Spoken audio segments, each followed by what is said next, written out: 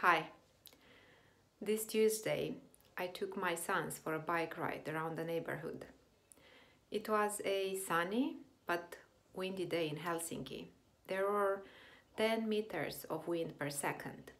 A plastic bag and a magazine were swerved by gusts of wind from the sidewalk to the street and back to the sidewalk.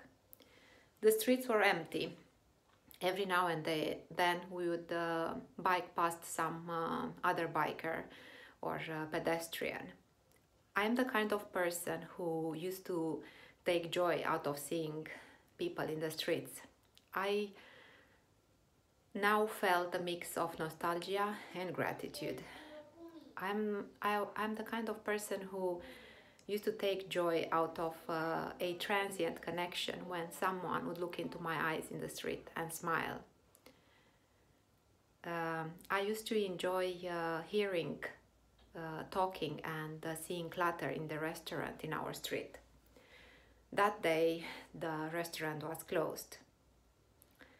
And yet, upon returning back home, I felt gratitude because my neighbors have self-isolated themselves. Gratitude has been on my mind more than before. This sincere feeling of appreciation of the wonderful people and projects I have in my life, reverence of life itself. How about you? Have you noticed any changes in your grateful thinking ever since the outbreak of the coronavirus? For me personally, this has been one of the best outcomes of 15 days of self-isolation. The fact that I sense an increased feeling of gratitude for the simple moments of the day, like baking bread at home. Feeling grateful is something that some of us are more natural at doing it, while some others have to make a bit of more effort. But in times of uncertainty, it's beneficial for all of us to invite a bit more grateful thinking in our self-talk and conversations we have. And here's why. According to researchers in positive psychology, there are at least 3 benefits. Being grateful can help us see clearer the kindness, the help, the love and opportunities that come from outside us, from the environment where we live in. And when we are more able to see the goodness around us, we feel an increased sense of physical and psychological safety. The second benefit, as Robert Emmons, one of the renowned experts in gratitude, describes it, is that gratitude is an emotion that strengthens the relationships we have, because it helps us to see better in what ways we are being valued and appreciated by the people around us. And the third benefit, gratitude is making us more resilient. In these dire moments, it's very useful to be able to see something, to grasp on something that you value about what is in the present, and this ability is making us more emotionally resilient.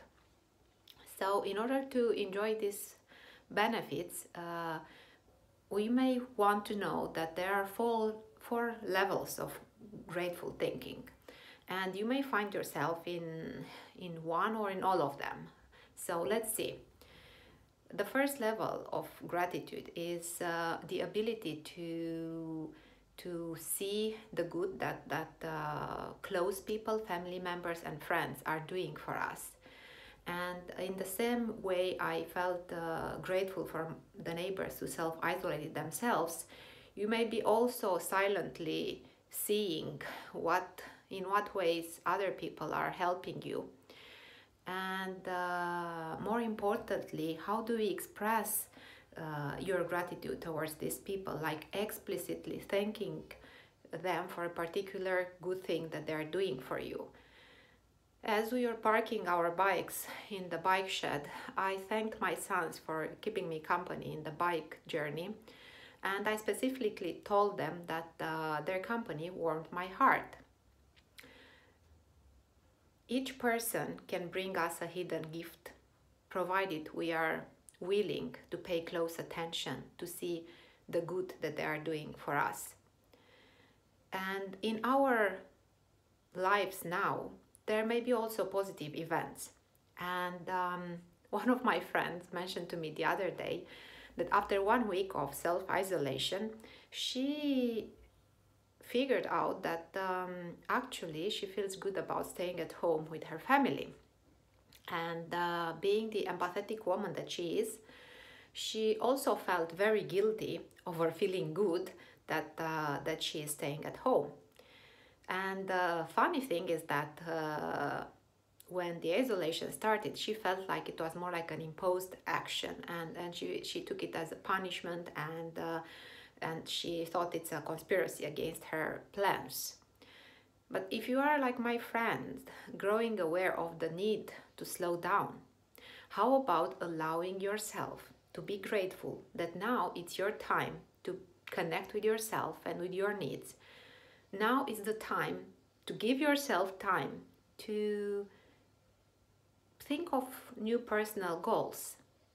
And if you are one of the people that self-isolation and social distances drives you crazy, how about in one of those worst moments of desperation, remembering to ask yourself one question: what is the one good thing that somebody did for me today? This is the first level of gratitude, when we are able to observe the goodness that the close people do for us, or to look at the positive things in the current situation. What might be the other levels of grateful thinking? Seeing the good that institutions and societies and communities are doing for us. Lately, we may have been able to see more clearly the world of interdependencies where we live in. We may have experienced the tangible impacts when some services got disrupted. Like never before, I have understood how important the toilet paper production is when I went to the supermarket on 2 days in a row, only to find a poster from the personnel in the supermarket apologizing that the shelves are empty and promising that they are doing their best to bring in new supplies every night.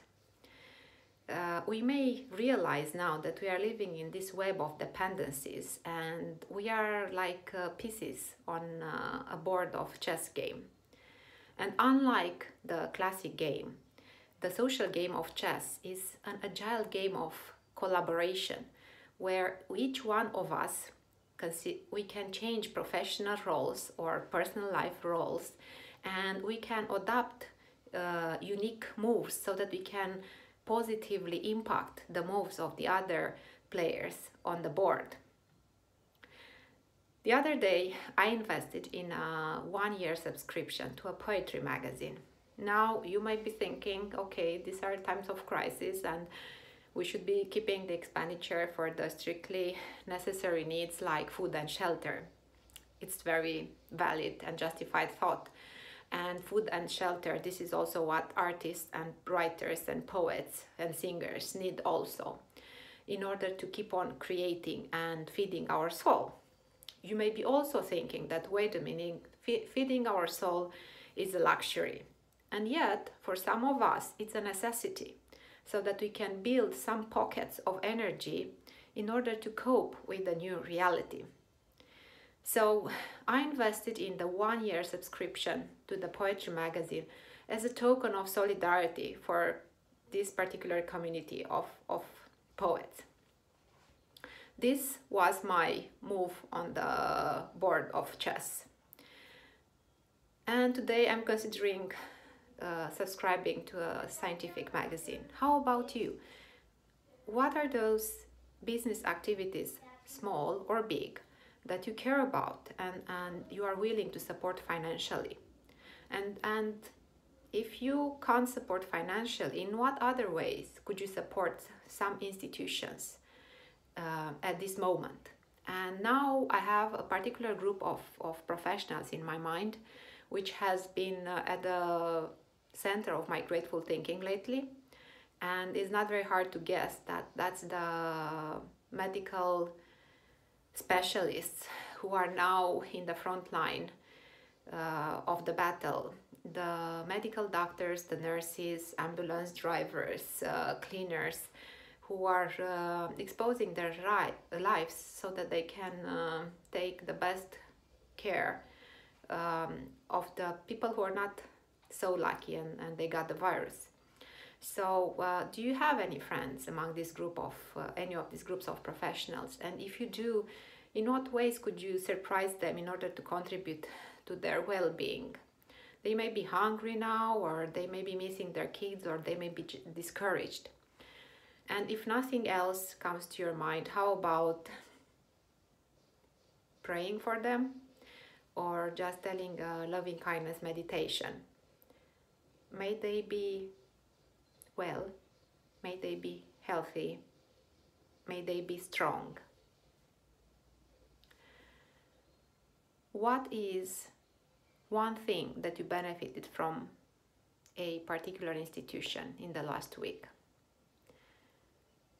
The ability to notice the goodness that comes towards you from different institutions is the second level of grateful thinking, which can inspire us to take our own action of kindness and push forward the ripples of goodness. What might the third level of grateful thinking be? Appreciating life with its challenges. As we know, life comes with good and bad, and even if it's hard to accept the bad we are going through, we could try to take this disruption caused by coronavirus as an opportunity to test our integrity and humanity, like testing our ability to control our emotions in tense moments, like testing our ability to be empathetic and compassionate, to heal others, or testing our creativity in order to figuring out how to use our skills and competencies in order to contribute to recovery plans or new developmental projects. This is the third level of grateful thinking, when we value the discovery of the best sides in ourselves when life takes us through thick and thin. Do you find yourself here? And let's see what is the fourth and last, at least in my thinking, level of grateful thinking. And most of us may experience now existential anxiety when we keep ourselves updated with the coronavirus situation, like the numbers of victims in Italy, Spain, and the country where we live in.